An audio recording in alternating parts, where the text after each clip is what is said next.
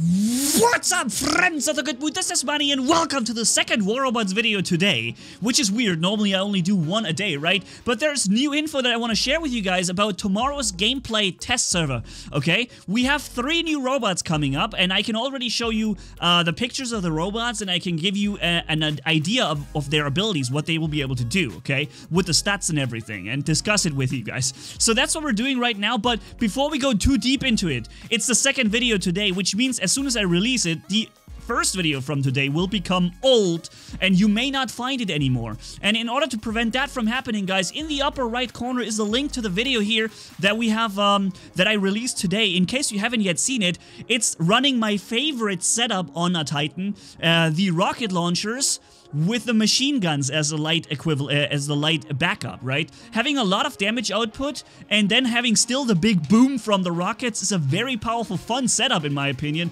Probably not as good as the energy weapons, but it's definitely fun. So check it out in the upper right corner if you haven't yet seen this video, guys, just to make sure this video does not get forgotten simply because we release a new one, okay? So let's start with the robots Nightingale, Ravana, and Cerberus. Oh, the 3 different robots. The last one is the community robots, where you guys on social media decided what ability it should have. Starting with Nightingale, and now it gets a little bit complicated, okay? Let's put it that way. If you understand how the ability works, then subscribe to the channel if you haven't done that yet, because this is getting complicated. Okay, let's figure this out together. Level 8 durability, 122,000 HP. It's similar to a Griffin has 153,000 or something, or a Raven, so it's a bit less than Griffin and Raven, but it's faster with 53. Ability duration goes for 16 seconds, okay? And here comes the interesting part. During these 16 seconds, it gets stealth, okay? And flight. So far, it sounds like an Ao-Chun, okay? But here comes the big difference. It doesn't have any active weapons during that time. So, I don't know what weapons it will have, if it's light or medium weapon. It looks a little bit like a Griffin from the picture. So let's assume it may have 2 medium and 2 light weapons. That part we will see tomorrow in the gameplay video, which of course you're gonna get as soon as possible on this channel here.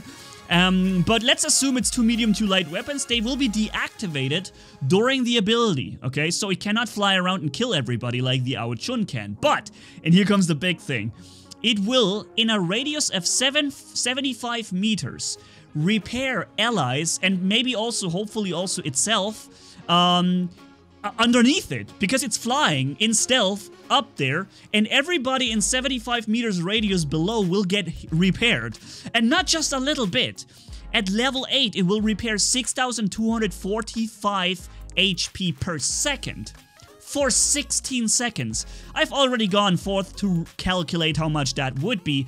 That's 100,000 HP at level 8 that this robot will be able to repair. And not just one guy. Everyone in this 75 meter radius underneath the robot. Imagine this at level 8.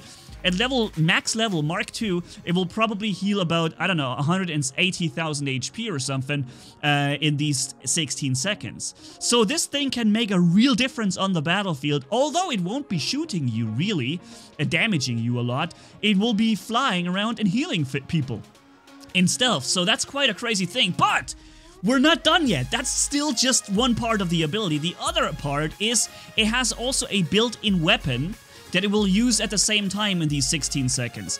It will not do a lot of damage, it only does 2,600 damage, so it's like doing nothing at 600 meters, but it will suppress the enemy. It fires, well actually it does a little bit of damage because it fires 1.5 times per second. So boom, boom, boom, boom, boom, that's how fast it will fire for 16 seconds and do this many times, 2,600. Oh, okay, let's calculate that. That's 16 times 1.5. That's 24 shots with 2,615 damage each. That's actually a lot of damage too. So 62,000 damage it will also do if it hits every single one of those shots perfectly. And not only that, we're still not finished. It will also suppress the enemy with a 75% damage suppression, okay? So here is why it becomes complicated. You're stealthed, you fly around, you heal your allies, and for these 16 seconds of duration, you also fire with a built-in cannon or so at 600 meters and suppress your enemy when you hit them. And on top of that, you're dealing 60,000 damage at level 8. So yeah, the description goes as followed. The Nightingale is a robot with a cool ability and complex concept. Yeah, no kidding. He has a stealth flight in which he will repair allies and shoot enemies with built-in suppression gun. Though he will have all weapon slots locked while using the ability. Interesting part, new specific camera angle while flying. That's also something cool. Since it repairs people below, I think that the camera, when you activate the ability, will switch to above the robot so you can look down on your friends and heal them. But then again, how do you aim at your enemies and shoot them with a cannon? I don't know how this is going to work. This is a very interesting concept, to say the least. We're gonna see in tomorrow's gameplay video how this works, okay? So let's test the Nightingale tomorrow and see if this is a good robot. From the stats, it looks like it's a great support robot.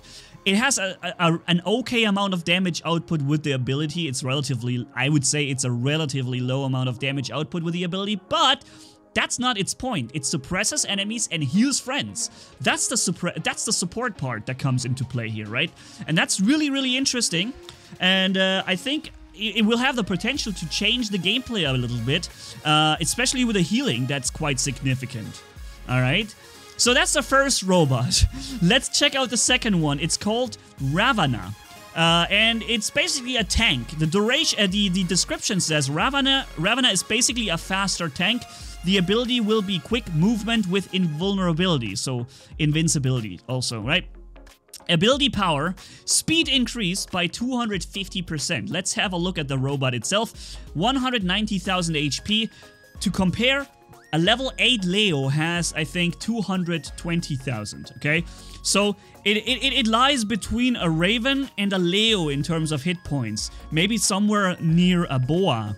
What the Boa used to be. Oh wait, was the Boa stronger than the Leo in terms of hit points? Oh, I don't remember, but it's somewhere between Raven and Leo from HP. And it has a 45 kph, so it's not super slow either, right? It's an okay. It's okay, not more, but not less. Ability is speed increase, 250%. All right, let's get the calculator out again. We have 45 kph multiplied by 2.5 means it's running around with 112.5 kph and has a decent amount of health. And then it has invincibility for 3 seconds. 2 times, because it has 2 charges. So you activate the ability or whatever, and then you run around and you can press the button twice to get a 3-second invulnerability for 2, and that twice over. So you can have 6 seconds of invincibility and a high speed up increase. The ability cooldown is only 12 seconds, so it's relatively quickly recharged. The ability cooldown on the other robot, the Nightingale, was 18 seconds, by the way. I forgot to mention this. So it's a quicker cooldown here. Not quite as fast as a Nemesis cooldown, but it's, yeah, it has a, well, okay amount of health. It has an insane speed. It might become a good beacon capper. We don't know right now. Especially with the invincibility, you can probably capture a beacon really good. Again, I don't know what weapons go on this thing. It has a bit of a look of a Hellburner slightly, but it's very bulky. Maybe also having something from what is it? It looks a bit like a phantom Hellburner or so. But yeah, it's basically a tank, they say. No damage resistance though, so usually the tanks have damage resistance. That thing does not. It's more like having these short invincibility frames that it uses. Okay, so testing this tomorrow. Let's see how it works, okay? And by the way, again, if you like these news videos and then you find it informative, and hopefully I deliver the information well enough so you can understand how how this stuff works, then subscribe to the channel if you haven't done it yet, guys.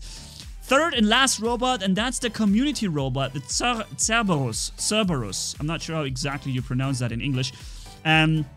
You guys are obviously, or a lot of you on the social media platforms, have been able to decide which abilities it should have, and you can kind of see on the picture how it works. It has 3 different things that it will do: something purple, something yellow, and something red. Okay, let's take a look at what these things are, these different things. The new robot Cerberus has 95,100 HP, very, very low amount of durability. I think it's less than a Pursuer has at level 8. A Pursuer has more health, I think, at level 8. Speed is good though, with 57 kph, and it has an Aegis shield with only 23,000 HP. But the regeneration is relatively okay. 2,000 HP per second that it will constantly regenerate. 2,000 HP per second, okay? So it's kind of like a passive healing, a really good passive healing. It will not block a lot of damage, but it will block a little bit of damage, and it will passively heal itself all the time. So it gets you a bit more HP than this one here, just over time having a little bit of an extra buffer between you and death, you know? And then the ability power has 350 meter range, and what it does, it's that cannon here to the side. It does 3,009 damage. Once or many times. It says only 3,009 damage. And it suppresses enemy for 5 seconds. It locks them down for 5 seconds. And it adds corrosion damage for 5 seconds. And it's gonna be 2,400 damage per second for 5 seconds. So that's, we can calculate that in our head, 10,200 or whatever, something around this. Between 10,000 and 12,000 damage per in these 5 seconds is the corrosion damage. Corrosion ignores resistance, by the way, not bad to know. Lockdown and suppression. However, of course, you know that if somebody is using anti-control the module, then these both things will not work. But the corrosion will still work. Ability cooldown is only 10 seconds. So every 10 seconds, you can fire with 3,000 damage. That seems a bit low though, right? 3,000 damage every 10 seconds, and then you have suppression, lockdown, and corrosion. So I think the ability doesn't need to do a lot of damage because it has so much crowd control. It has so many different, you know, abilities that it does. It suppresses, it locks you, and it does corrosion. So the cannon doesn't do a lot of damage, but it will really cripple your enemy. And that's the interesting thing about it. And you can do it every 10 seconds. That's crazy. So this guy can literally lock you down and suppress you almost all the time. Every 10 seconds he comes around and suppresses you for 5 seconds. And then, you know, after the suppression, you have 5 seconds of resistance against suppression and lockdown. And then he comes again after these times and does it again. So that could be a very annoying thing to play against. Despite having a low amount of HP, it can really be annoying to you a lot. And since it's not super slow, you can't also catch it super quickly. But if you catch it, you can kill it really fast because it only has very low amounts of HP. It's a community robot, says the description. You might know about him. We've managed some polls on our social networks to choose various things on the robot. Now he has a complex built-in weapon with lockdown, suppression, and corrosion effect. So, yeah, I can't wait to test these things tomorrow in the test server gameplay, guys. That'll be interesting. It may actually be, I may actually do one video per robot, because these things are so different that maybe it makes sense not to put this all into one video, because it probably ends up being like a 40-minute long video, but instead just making it, maybe one robot per video, so you get one on Saturday, Sunday, and so on, and then maybe even two on Saturday. Let's see, I don't know, but you know, trying to make every robot be a video on its own, so that we can fit this all together really well. But yeah, so hopefully I've been able to explain and summarize these abilities a little bit.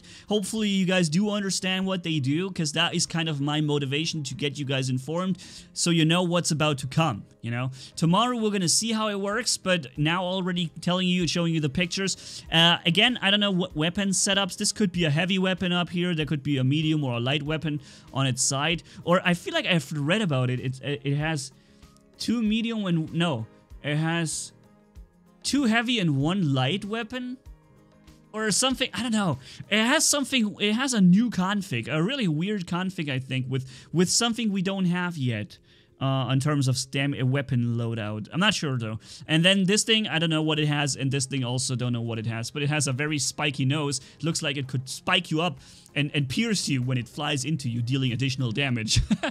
But yeah, so let's leave it as that, guys. Hopefully you guys tell me what you think about the robot and about the video itself. Hopefully, I want to know if you guys understand these abilities now, because I feel like they're so complicated. I'm not sure if I would understand this if I watched my own videos for the first time. So tell me, give me some feedback if I was successfully able to explain it to you. And also here, check out this video in the upper right corner that if you haven't yet seen it, and see you guys tomorrow in the test server gameplay. Have a good one. Manni out. Bye-bye.